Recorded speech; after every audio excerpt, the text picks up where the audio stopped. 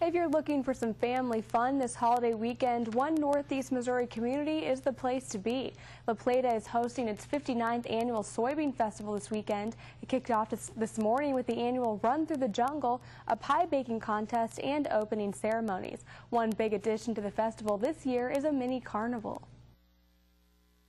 This is the first time since 1992 that La Plata Soybean Festival has had a carnival.